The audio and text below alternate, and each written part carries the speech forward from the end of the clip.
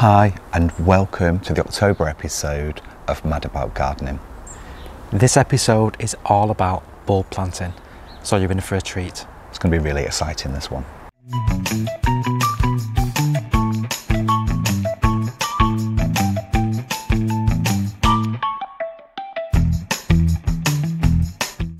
The first project we have today is planting this beautiful tin container with some stunning spring bulbs. It's going to be a really exciting episode because I absolutely love this container, and Paul found it. We were out somewhere, and how much did you pay for this? This was reduced in half price it was, so it worked out just under £10. Which is a bargain so for we something saw like it that. And thought we've got to get it. How much would you normally pay for something like that? I think this was just under £20 originally. Right, so obviously I won't pay that much for a tin container. No, because if you look around, you can find things that are reduced. Just wait for the right time of year, or go to the right places, and you'll pick up something quite easily.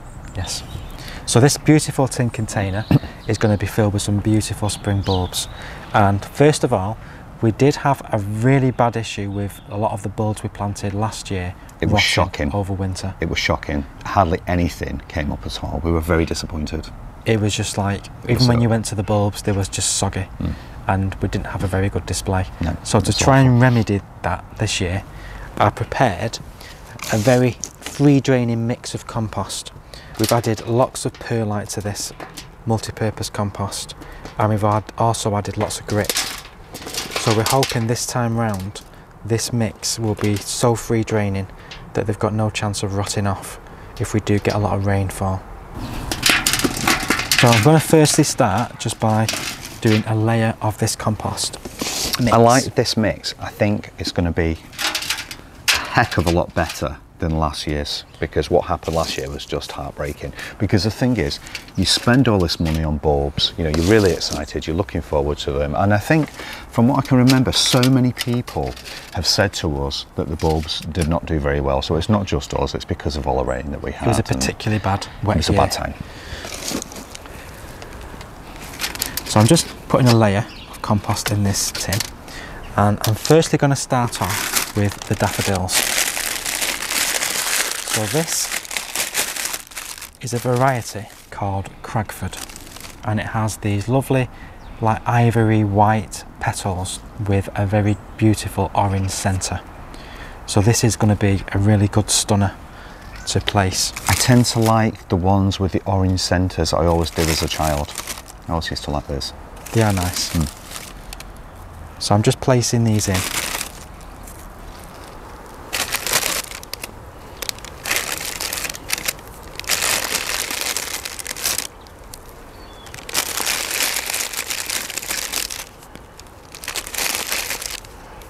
To marry it up some.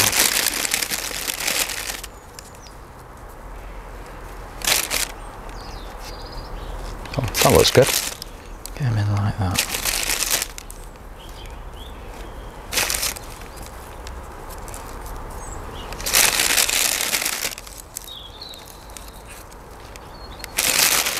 There we go.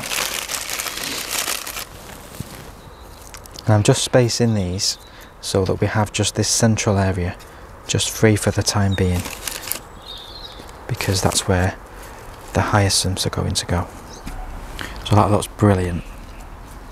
So next Andrew can get on with planting the hyacinths. I've been really excited about these. This is a variety called Gypsy Queen, and they are a really lovely apricot colour. I absolutely adore them, and they're going to look fantastic with the white of the daffodils.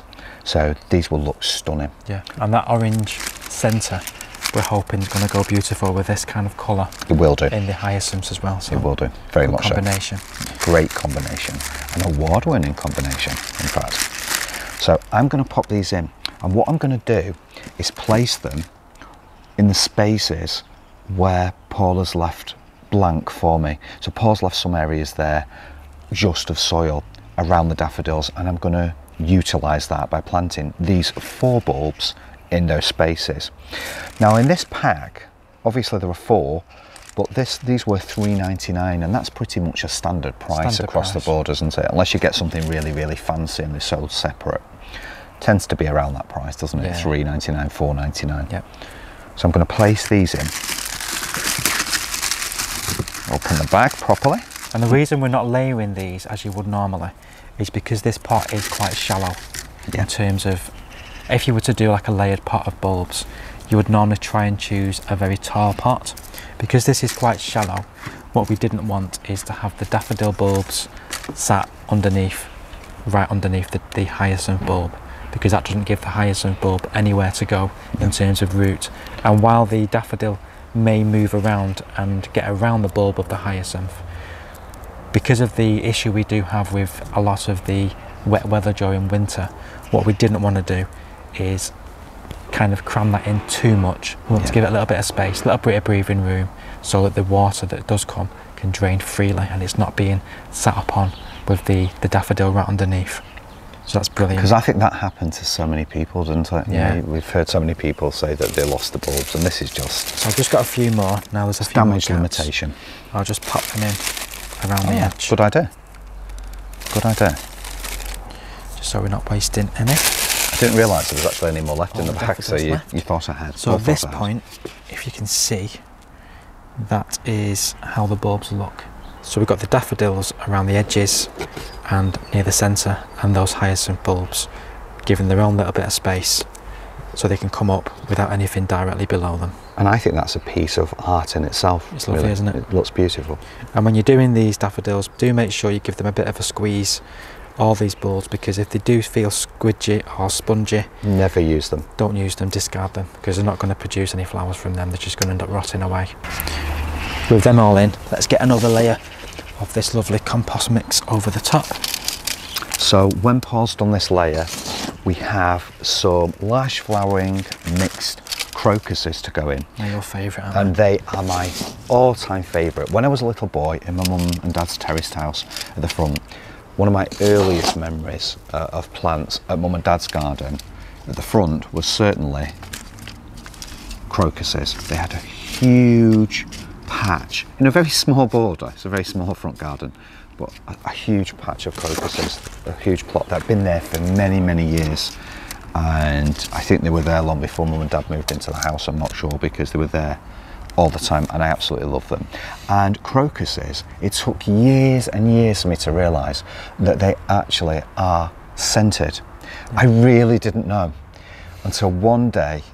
We lived in Sheffield at the time, and I was walking to the hospital, to Northern General, where we both worked. And at that point, I was walking along and I just caught sight of these crocuses growing at the front of someone's garden. It was actually in front of the fence, actually. So on the outskirts of the garden, these crocuses were growing. They had a little patch at the front of the fence, near to the pavement. And I bent down and I just appreciated for the first time the scent of crocuses. And ever since then, I've been well and truly hooked. So these are really nice. I like the mix. We have a mix. We've grown all kinds in the past. We've grown, I remember in Sheffield, we grew one called Dorothy. Dorothy's a lovely one. And Dorothy's a lovely one. Paul's mum was called Dorothy. Yeah, we got that for her, didn't we? We did get that for her, and that was many years ago, and it grew really, really well. That was a nice yellow crocus, that one, Dorothy.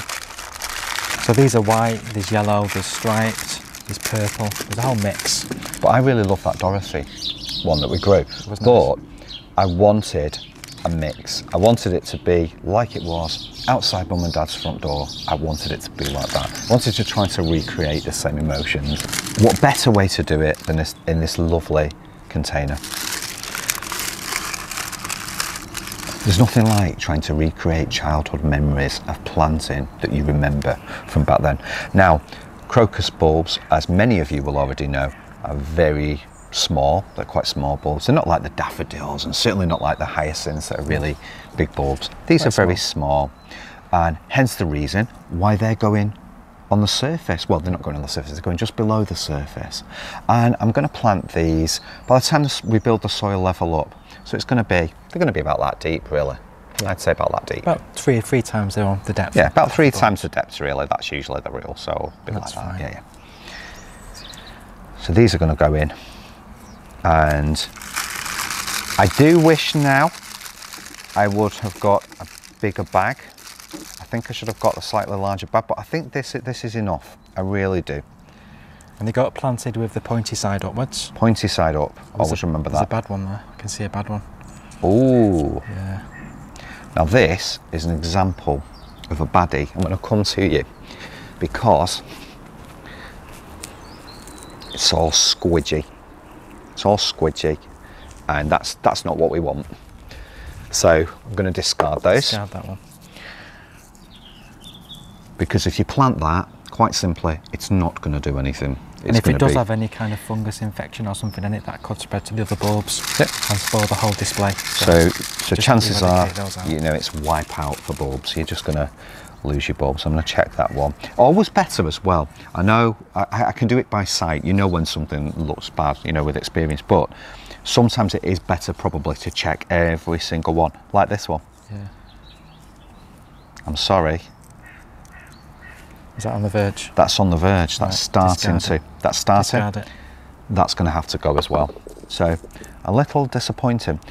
I think quite often it can be as well storage wherever you've bought them from as well. That's a huge issue when you've got plant centres and nurseries and garden centres, and they're storing things, storing bulbs in inappropriate places. That's everything. Yeah, so that's the whole lot, and that's how they're going to look eventually. So let's get another layer of compost. Get another layer of compost. But yeah, you find, I mean, I went into somewhere one day and they were selling, I think it was back in Sheffield, back in the day, a long time ago, when we lived there, and I'd gone in and it was just such a horrendously hot summer, and I remember they were there in this greenhouse, and I'm thinking, this is not good. You need to keep your bulbs dry, but in a greenhouse, is that really an appropriate place to store bulbs? Maybe too hot. So they're all pressed down, and then the final layer are these beautiful forget-me-nots. So these have been grown by ourselves from seed we've collected from our own plants, and I'm just going to place a few of these. They're lovely plants. They're lovely. Look at the root system. Look at that. Beautiful. Oh wow, I love that. So these were pricked out into these containers, and now they're perfect. So I'm just going to plant a few of these on the top surface. Now these can grow quite wide, so I don't need to fill the whole container of these. Just they will spread out a little bit. But I think that's a really nice finishing touch, having these on the surface like that. I think that's really lovely. I think they'd be beautiful. And obviously that blue, when these flower, and then the other bulbs flower as well, it's going to be absolutely stunning. So I'm being careful not to disturb because remember the crocuses are just below the surface, well, so far below the surface, so Paul's trying to be as careful as possible. Be as careful as I can. And bulbs tend to, you know, even when they're on an angle, so say you put a bulb in and it's accidentally ends up like that, it's going to find its way to the surface. It will find its way. So just 5 along the top like that. Yeah. And I'm just going to top up just around the sides, just to make sure there's plenty of compost. I think that looks amazing. That truly is amazing work. And it's just nice to finish it off with some plants as well, to have something on the surface like that, because you're waiting for these bulbs to come up, but you've got these lovely plants to look forward to and enjoy as well. I think that's beautiful. I think that's lovely. So do you want to hold that up? There we go. Let everybody see. This beautiful delight. That's wonderful. So that's how it's going to be. I love it. And what we're going to do with this is we're going to place this underneath our potting bench, so it's not going to get too much rainfall on it. We'll water it ourselves and we'll keep an eye on it. These forget-me-nots are quite happy in a semi-shaded area, so it's not going to do them any damage at all really. And it's just going to prevent them from having all that time of being outdoors. Yeah. With just rain and rain all through the autumn and all through the winter. Because we don't know, we can't predict what the weather's going to be like this year. No. It may be really dry. It might be dry. But if there was another winter like last year, and if it's the same, you know, there's a trend building there, maybe, perhaps, who knows. If it's going to be like last winter, then that's not good for the bulbs, and we do not want that disappointment again, because, you know, you're looking forward to your daffodils, you're looking forward to your other bulbs, and it was heartbreaking. It was heartbreaking. It was just because they're the first, especially, you know, your spring bulbs are the first glimmer of hope. Yeah. You see the bulbs, you see your daffodils, and you think, wow, the better weather's on its way. Plants are on the way. Whereas last year, not happening. We did have to buy a few in, didn't we, at the time? We did. Just to replace some of the ones we missed. But that's the way it goes. So I'm going to place this somewhere where it's not going to have too much water going on it, and we're going to keep it watered ourselves. Now, probably maybe once a fortnight will probably be sufficient. Now, is there anything that we can do to stop our resident monkey nuts, our squirrel, coming in and digging this up? Is there something that we can do? Yes. And is there something that other people could do in their gardens to stop that? We do have squirrels that do come and dig. As soon as you see a bare patch of soil, they're in there digging things up, and they are particularly quite interested in the crocus bulbs. They love crocuses for some reason. So what we'll do with this is we'll just place loosely over the top just some metal grate, and that will just stop them from wanting to dig in there, just as a make a barrier, physical barrier, so that they don't go and dig up our bulbs. And certainly, till things begin to emerge, then we can remove that barrier, and things should be safe. Yeah. So yeah, that's perfect. So that is our bulb layered pot finished. I'm going to be planting a very special type of gladioli, and I'm going to be planting those in pots to begin with, and then later next year we can get them into the garden. So I'm going to get on with that. Brilliant. These are a very special type of gladioli.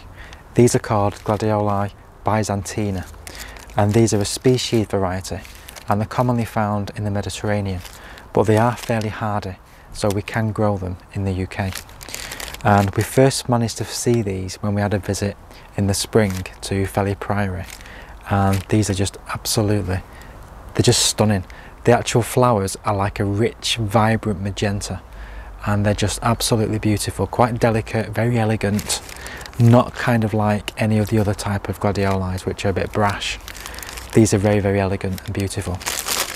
So what I want to do with these is eventually these are going to be planted out in the garden, and I do have a space near one of our persicarias, which when the spring comes is quite an open space, and then as the summer comes the persicaria grows and then takes over. But during that time these will be dying back because these have become dormant in the summer and then re-emerge in the spring. But I can't really get to that area at the moment, so I'm going to be placing these in containers first.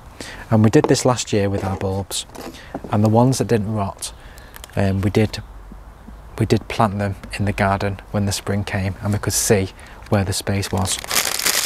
So with regards to these are fairly small bulbs, a bit like an acorn really, little pointy top and a flat base. And using the same mix as our other pot we've just done, I've got some good compost with a lot of the perlite, and that's just going to aid drainage.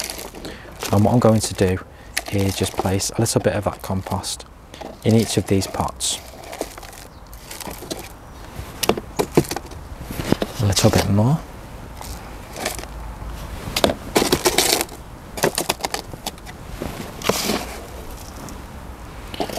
And I'm looking to plant these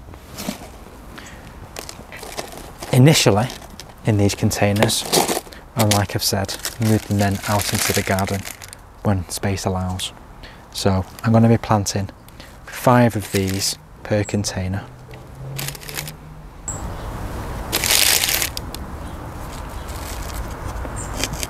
Just giving them a little bit of breathing space around.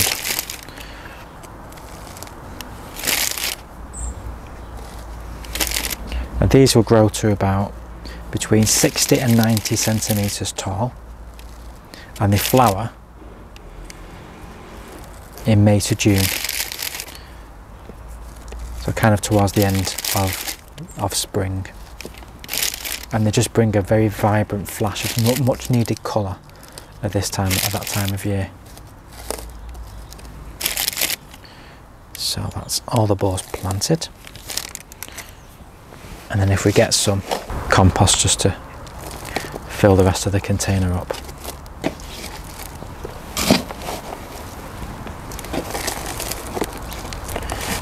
It's quite a pleasant day to be doing this today. It's dry, which is a plus, and it's also quite mild, which is also a plus.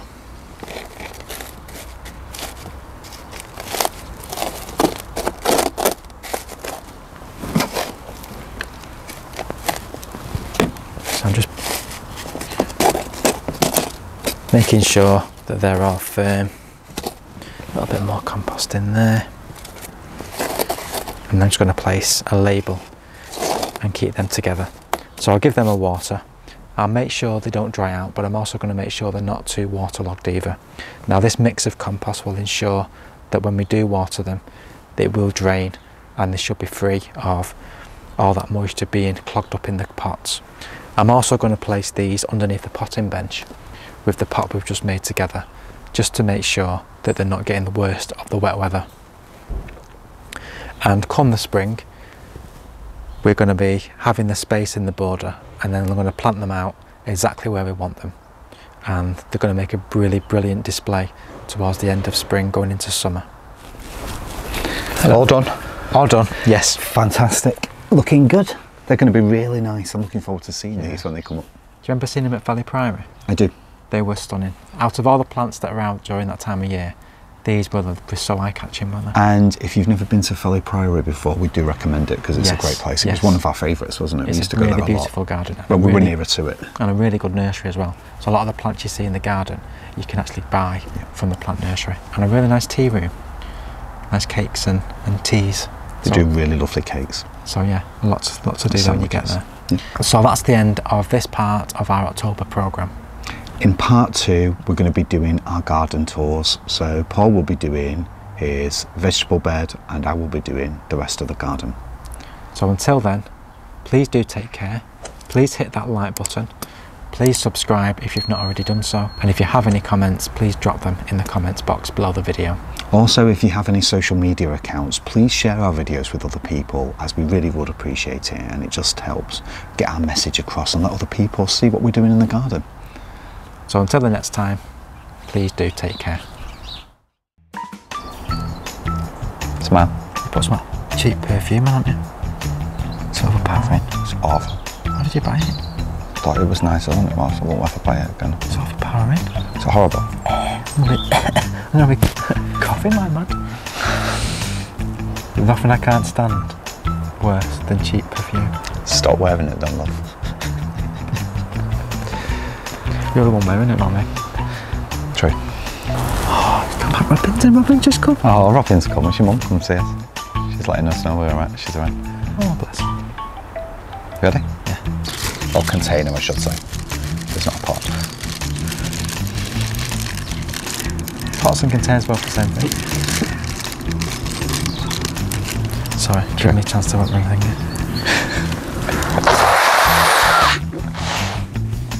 What's on the same pot? Nothing, okay.